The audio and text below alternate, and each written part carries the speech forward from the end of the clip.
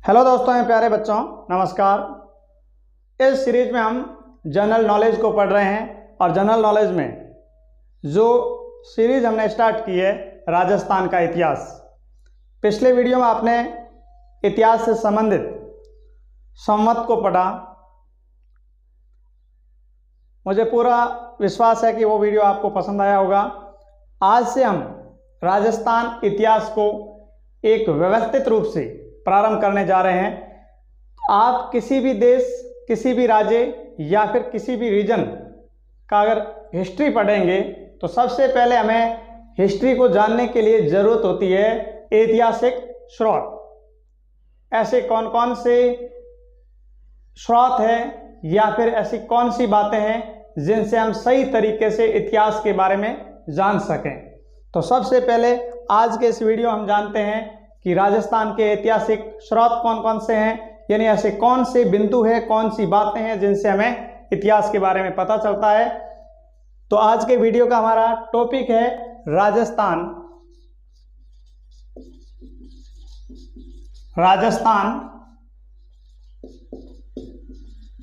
इतिहास के स्रोत।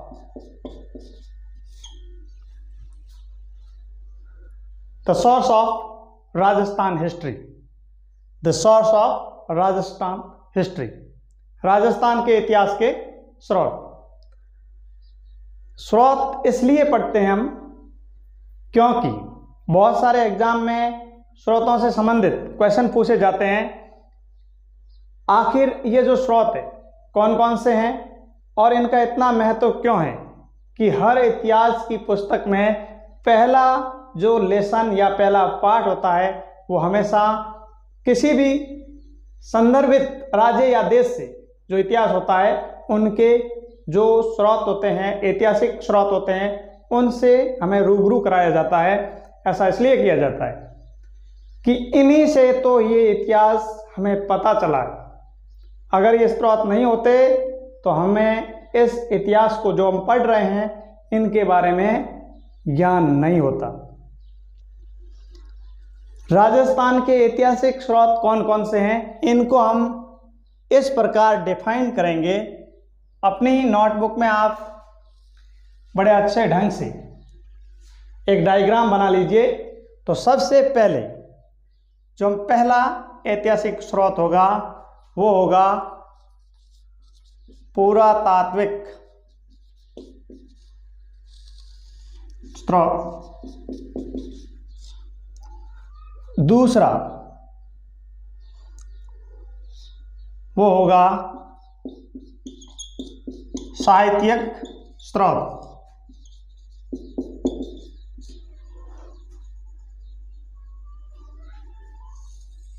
तीसरा होगा पुरालेख। और चौथे पॉइंट में हम पढ़ेंगे आधुनिक साहित्य। आधुनिक साहित्य।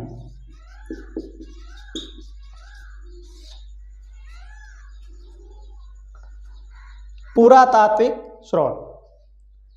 अगर इन स्रोत की बात करें तो सबसे महत्वपूर्ण इतिहास जानने के सबसे महत्वपूर्ण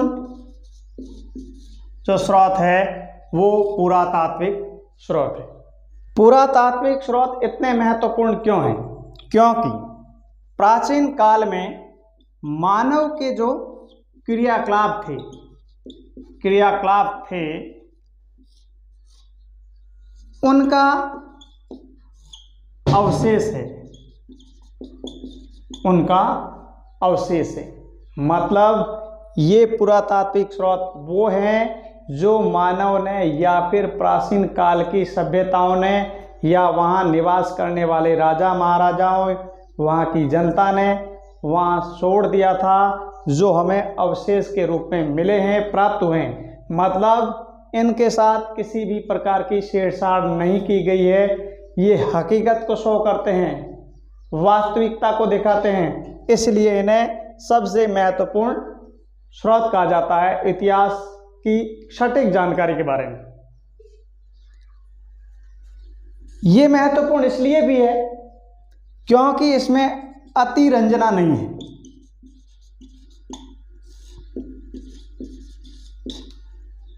अतिरंजना का मतलब होता है बढ़ा चढ़ाकर पेश करना।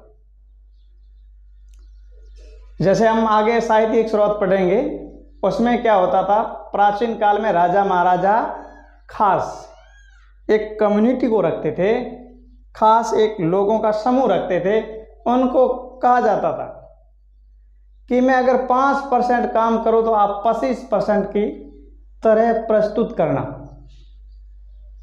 और भैया या फिर और जो लेखन शैलियाँ थी उसमें आप इतना गुणगान कर देना।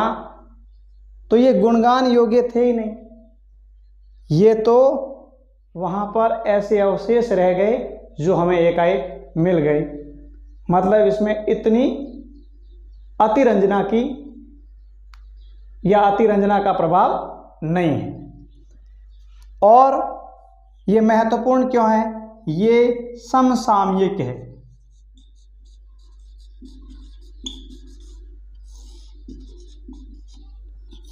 इसका मतलब समझते हैं ये समसामयिकी से किस प्रकार महत्वपूर्ण होता है। मान लीजिए किसी राजा ने दूसरे राज्य पर आक्रमण किया और आक्रमण करके वहां पर कोई अभिलेख स्थापित कर दिया, तो ये तो हमें पता है अगर आक्रमण किया है तो उसमें आक्रमण की डेट होगी, किस पे किया है और आक्रमण करने वाला राजा कौन है, ये हकीकत बातें लिखेगा। और वो उसी समय लिखा जाएगा, क्योंकि बाद में कौन लिखने देगा, दूसरे राज्य में। तो ये एक उसी समय के द्वारा लिखे गए स्रोत है। और जो दूसरे साहित्यिक स्रोत होते हैं जो 200 साल बाद में लिखे जाते हैं, एक खास तरीके से प्रस्तुत करते हैं बैठकर, तो ये समसामयिक थे, इसलिए भी महत्वपूर्ण है। अब हम जान लेते हैं तो पुरातात्विक स्रोत है कौन कौन से। तो इसमें आप और हम नंबर 1 अभिलेख पढ़ेंगे, नंबर 2 सिक्के, प्राचीन काल के सिक्के जो हैं उनको पढ़ेंगे, और शैल चित्र, नंबर 3 शैल चित्रों को पढ़ेंगे। और शैल चित्र जो पहाड़ियां वहां पर खुदे प्राप्त हुए हैं। और इसमें हम चौथे पॉइंट पर उत्खनित जो पुरावलेख हैं उनको पढ़ेंगे। जब हमने खनन किया, खुदाई की, वहां से कुछ लेख मिले, उनको पढ़ेंगे। तो पुरातात्विक स्रोतों में अभिलेखों को पढ़ा जाएगा, सिक्कों को पढ़ा जाएगा, शैल चित्र अगर जो कोई मिले हैं उनको, और उत्खनित पुरावलेख को। अब बात करते हैं साहित्यिक स्रोत की। साहित्यिक स्रोत कहा जाता है साहित्य समाज का दर्पण है।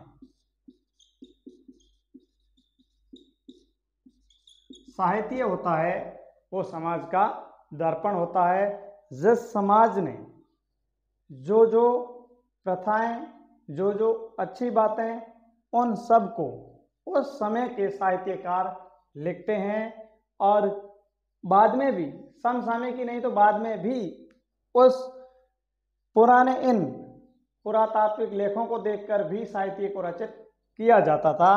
तो एक एक समाज की जो उस समय का पूरा ब्यौरा देता है साहित्यिक स्रोत। जो साहित्यिक स्रोत है उस समय की धार्मिक, राजनीतिक, आर्थिक और सामाजिक स्थिति के बारे में हमें बताते हैं। यानी जितनी भी हम इसमें प्राचीन काल के ग्रंथ पढ़ेंगे, जो साहित्यकार थे उनके द्वारा कौन कौन सी पुस्तकें लिखी गई, वो पुस्तकें या फिर उनके द्वारा जो साहित्यिक ग्रंथ लिखे गए वो किन राजाओं से संबंधित है और उसमें कौन कौन सी घटनाओं का विवरण है। अब है पुरालेख, ये प्राचीन काल में राजाओं द्वारा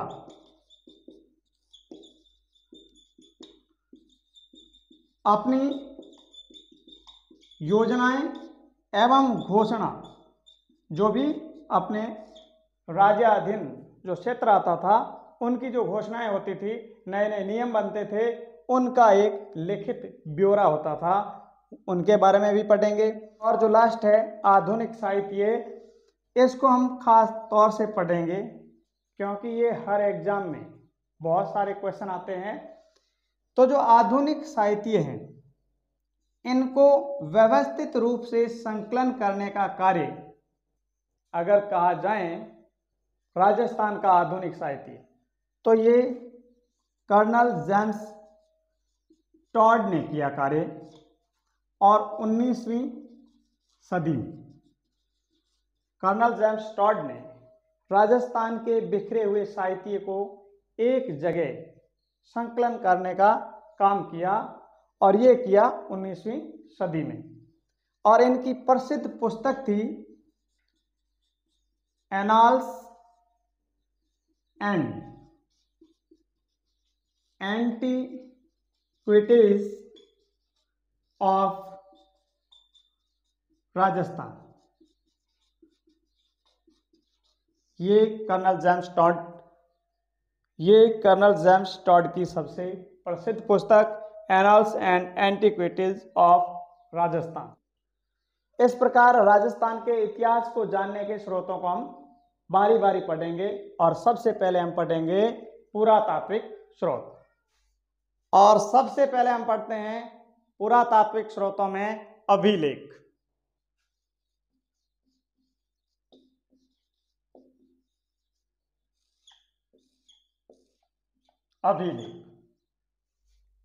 अभिलेख इतिहास जानने में सबसे महत्वपूर्ण जो स्रोत होते हैं वो होते हैं पुरातात्विक स्रोत। और अगर पुरातात्विक स्रोतों में ही सबसे महत्वपूर्ण अगर कोई है तो वो है अभिलेख। सबसे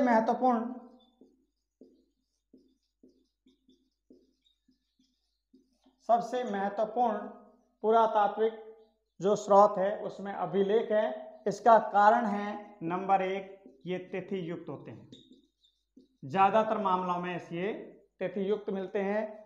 दूसरा, ये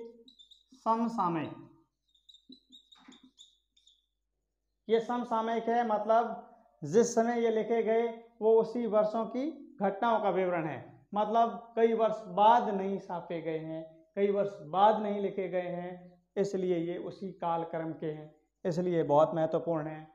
ये शिलाओं, ताम्रपत्रों, मूर्तियों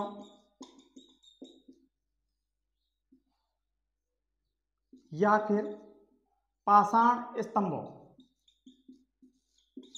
पर देखने को मिलते हैं। मतलब ये जो अभिलेख हैं ये या तो फिर कोई शिलाओं या फिर ताम्रपत्रों या मूर्तियों या जो पुराने मंदिर है या पुरावशेष है वहाँ पर हमें ये स्तंभों में खुदे हुए मिलते हैं, उन पर ये लिखे हुए मिलते हैं। पहला अभिलेख बरली का अभिलेख, याद रखना बहुत महत्वपूर्ण है।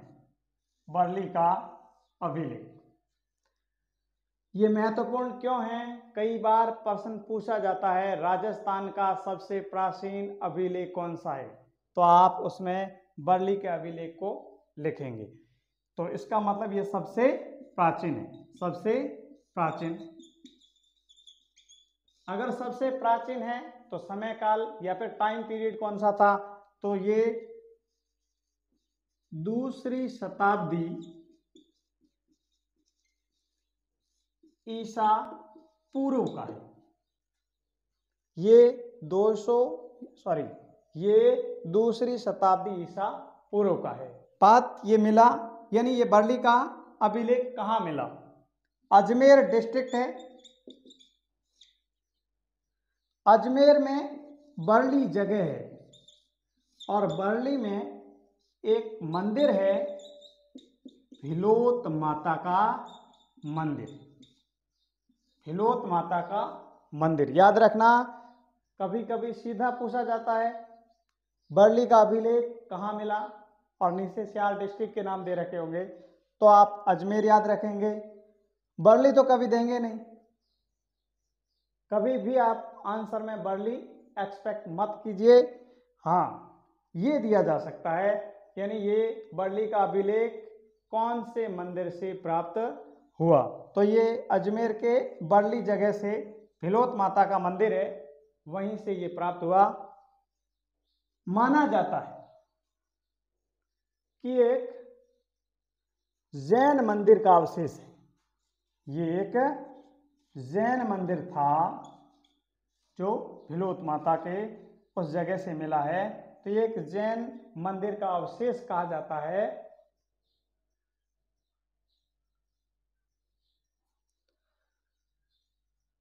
और ये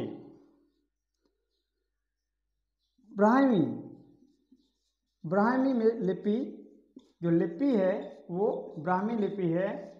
ब्राह्मी लिपि में ये बरली का अभिलेख लिखा गया है, और हाल फिलहाल ये कहाँ है, अजमेर के संग्रहालय में। अजमेर के संग्रहालय में रखा गया है।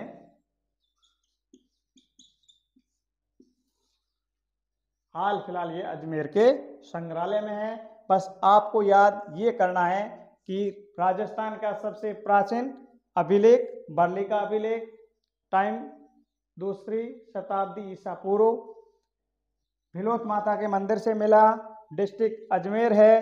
कहा जाता है कि प्राचीन जैन मंदिर का कोई अवशेष रहा होगा, और इसकी जो लिपि है जो ब्राह्मी लिपि है, और हाल फिलहाल ये अजमेर के संग्रहालय में रखा गया है। बस आगे के जो अभिलेख हैं वो हम नेक्स्ट वीडियो में पढ़ेंगे। आप धीरे धीरे राजस्थान के इतिहास को व्यवस्थित रूप से लिखते जाइए, और ये वादा है कि आप बिगनर्स हैं या फिर कोई कंपटीशन के स्टूडेंट्स हो, कोई एग्जाम दे रहे हो, तो भी ये वीडियोज आपके लिए बहुत महत्वपूर्ण होंगे। बस आज के वीडियो में इतना ही। अगले वीडियो में हम बाकी के जो अभिलेख और साहित्यिक स्रोत है और पूरा उल्लेख है या फिर आधुनिक साहित्य है उनको पढ़ेंगे। Thank you for watching today's video and have a nice day.